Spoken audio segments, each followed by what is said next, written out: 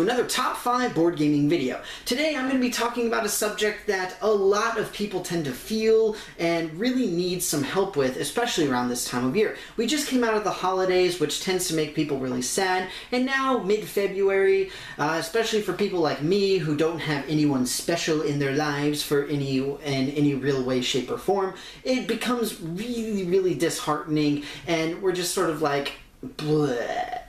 And you just sort of want to like melt into a pile of Danny and just sort of sit on the floor. Well, maybe you don't want to melt into a pile of Danny because your name is not Danny. Maybe your name is Ron or Greg or, Elise. I don't know what your name is. But either way, you're just sort of like meh and you don't want to do anything. So today I'm going to be talking about games that I really enjoy because they cheer me up. Whenever I'm really sad, then I can reach for these games and I can just be like, awesome. Now I feel at least a little bit better.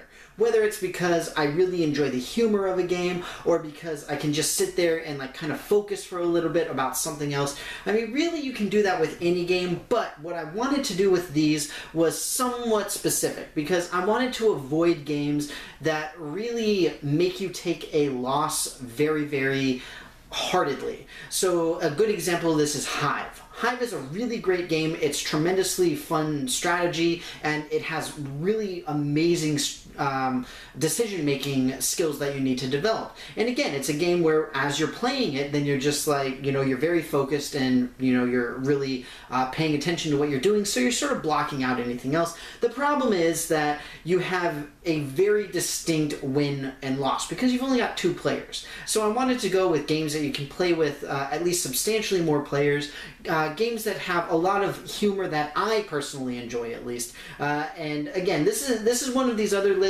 that is very, very personal to me. Obviously, all of my lists are, but this one in particular because I talk a lot about humor in games, and the thing is that my humor I know is not the same as everybody's humor. So again, what I wanted to do is go with games that are relatively simple because you don't want to be, too far into it, and you don't want to be essentially stressing out about what's trying to make you happy or what you're trying to get happy with. The other thing is I wanted to avoid games that that really made you feel the weight of losing them, because there are certainly a lot of games like that. So what you're going to see here are games that are relatively quick, really fun to play, have a distinctive type of humor that really appeals to me personally, and who knows, maybe they do to you. But either way, without further ado, we're going to get down with my number 5.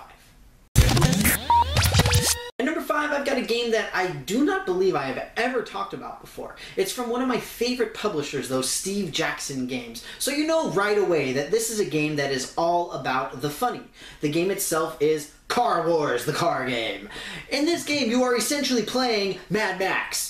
And that means that you are building like a Destructo car and just going around blowing up everybody else's cars with like missiles and machine guns. I mean, for crying out loud, just look at the box art. Like, seriously, how can you not like be all up on this game and be like, woo! That is like the only emotion that I feel when I play this game is woo! If that can be called an emotion. It doesn't matter. It's tremendously fun. It's a really, really cool little game. But that's part of why it's lower on the list, is because it is a relatively small game. I know I said that these are all going to be pretty small games, but one of the things is that this is a game that is relatively specific as far as the people who would enjoy it, in the context of this game is making me like genuinely happy and I'm laughing my head off about it. I am one of those relatively rare people who does that. A lot of people that I've played this game with are somewhat serious about it, and I'm just like, why? Seriously, I mean, this is like Far Cry Blood Dragon meets Mad Max. How can you take it seriously? It makes no sense. But either way, it's a really fun game. It's got humor if you know how to look for it, I guess is the best way to put it. Car Wars, the card game, my number 5.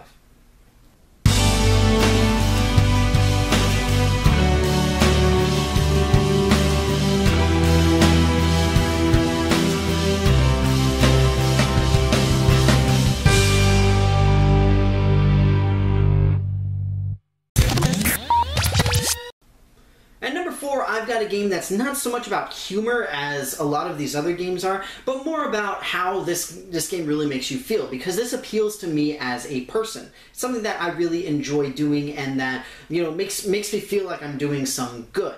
Because, you know, I don't like going outside, mostly. Either way, the game itself is Flashpoint Fire Rescue. Now, there are a couple of great things about this game that really solidify it for me as a game that I can play when I'm somewhat sad. First off, it's a co-op game. So that means that you take away the idea of winning and losing to the extent of you are a team, so you either win together or you lose together. Regardless, I always have fun with this game. It's always a great experience. The other thing is, the whole point is that it's about fire rescue. You are trying to help people, and that is one thing about me. Like, I really like helping people. I describe myself as a kind, generous person. Most people who I talk to and who would hopefully consider me a friend would describe me as that as well. And with a game like this, like, I feel like I'm doing good. It's kind of weird in the sense that I know I'm playing a game, but at the same time, I know I'm doing a good thing. You can make a similar argument for something like Defenders of the Realm or Shadows over Camelot, where it's like, I am fighting for good. I am doing a good thing. Go me. I am Danny, the super awesome. But in this case, you know, it's more grounded in reality, because we're talking about firemen and firewomen as well, and you know, it's something that we can all really have a better grasp on. And after playing this, it just makes me feel good. It makes me feel like essentially like a good person. Now, is that a really lofty thing to say about a game? Yes, it is. But at the same time, it is how I feel, and this is a great example of a game that can do that for me personally. And like, I just feel better after playing this game in particular. But regardless, Flashpoint Fire Rescue is my number 4.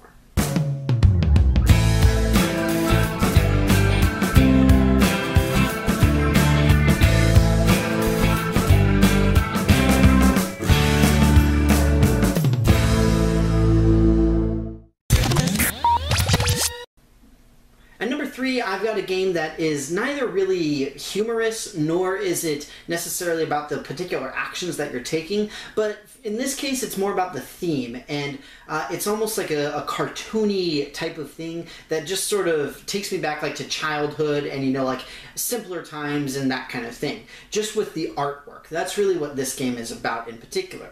The game itself is Takenoko. For those of you who have not played this, the whole point of this game is that you are growing bamboo to feed to pandas. Come on! How can you not love that? You're feeding adorable little pandas! Like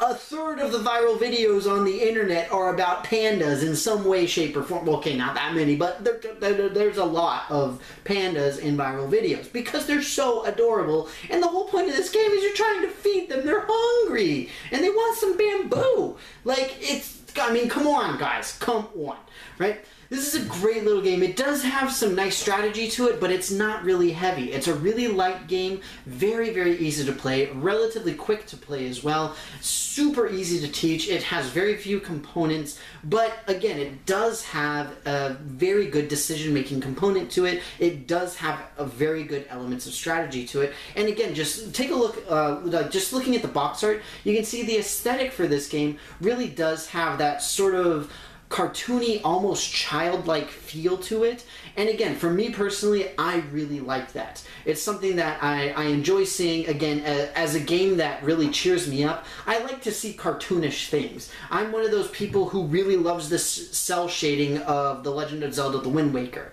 I thought that it was great. And you know, it just made me happy to see that kind of thing. Same thing with Takenoko. Seeing this art style is just sort of like, oh, that's fun. It just happifies me. Happifies? I don't know. It makes me happy. Either way, that's the point. But again, the premise of the game is absolutely adorable. The artwork is cartoonish, but clever and also very appropriate for the theme. The game itself, it's easy to play. You don't have to focus too much on it, but you're still able to be like, okay, I'm playing this game. I can think about what to do, and you can still get rid of, you know, whatever happens to be bothering you. Takenoko is my number 3.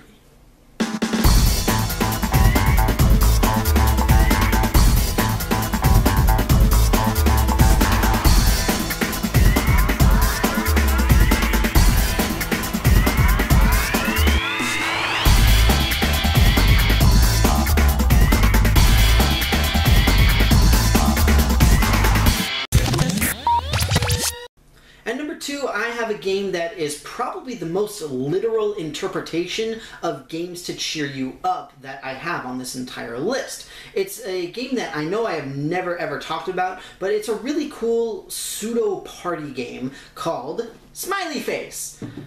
I mean, what else do I have to say? It's a game called Smiley Face, and you are playing cards that are essentially emoji. This is Emoji the card game. Like, I mean, come on. It's got a card with a monkey face on it. Like, seriously, how can you not love that? How can it not be the most adorable thing you have ever seen in your entire life, ever, in the history of everything?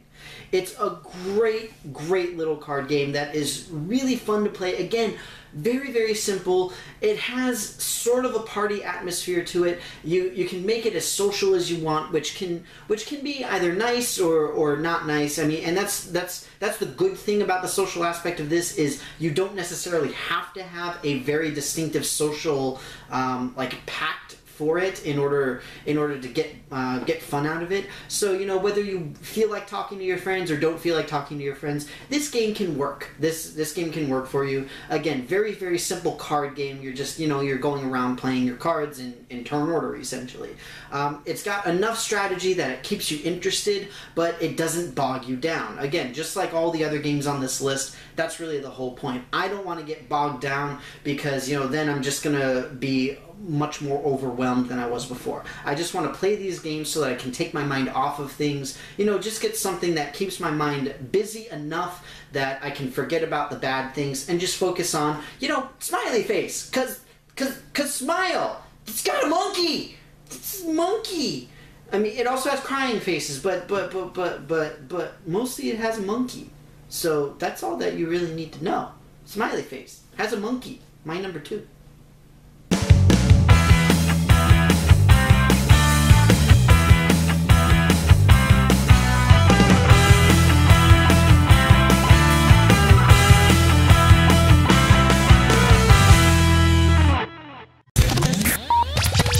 At number 1, I've got a game that may or may not surprise you guys, depending on how long you watch my videos. I have talked about this game in essentially a single context, which is there's a whole lot of it, and it's really, really funny, and that is Munchkin. Now, in this particular case, I'm talking about Munchkin, the card game, not necessarily the board game. For me personally, if I'm talking about, you know, trying to cheer myself up, I don't want to immediately reach for the board game because it can take a really long time. It can get, like, sort of bogged down, and you're just sort of like, ugh, when is this over? At the same time, the card game can have a similar effect where, you know, you can have really good starting cards. You can also have really terrible starting cards. And, you know, so you can have a sort of imbalance within the game. But at the same time, for me, Munchkin is all about the humor. Whenever I play it, I'm always laughing because it's so ridiculous. It's so hilarious. It's just tremendously fun. I absolutely adore this game. It always takes my mind off of whatever it was I'm thinking of. And again, this is another Steve Jackson game, just like Car Wars. I keep thinking Card Wars, but it's Car Wars, the card game. Either way, Munchkin is this is one of these games where depends on your humor, depends on what you enjoy, what you don't enjoy, but at the same time, regardless of what you like, there is probably a Munchkin iteration out there that will appeal to you. Whether you're a fan of sci-fi, or kung fu movies, or old western movies, or vampires and werewolves, or spy movies, or Cthulhu, or zombies, or all sorts of crazy stuff. I know, I only mentioned like a third of the actual Munchkin things that are out there and available. But for me personally, this is a tremendously fun little game. Yes, it can be frustrating, and sometimes it does frustrate me, but the humor of it and the fun of this game far outweighs any frustration that I feel, and I always feel better after playing this game, even if I get completely trounced, than I did whenever I started. Munchkin the card game, my number 1.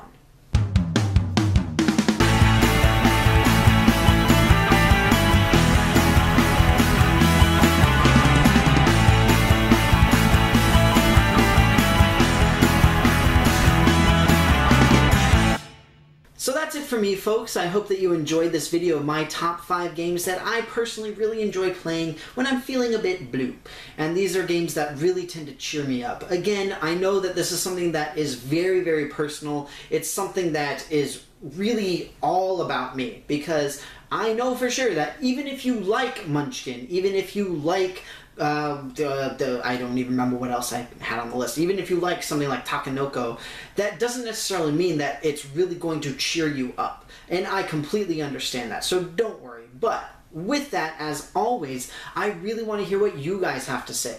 Where do you guys turn whenever you're feeling blue? Like, especially around this time of year, because we need this. We need these little pick-me-ups every once in a while. But especially now, it's just like, why? And so I really want to see, like, I really want to know and hear what's going on with you guys. Well, not necessarily what's going on with you guys, but what do you guys like to see in a board game that cheers you up? Do you like to see humor? Do you like to see something that's just like really small and quick? Do you like something that's almost childish? I mean, you know, what do you guys enjoy? I would love to hear it. I'd love to hear what y'all's opinion is on this, obviously. But with that, I hope that you guys have a very, very great holiday, or, well, holiday, Valentine's Day.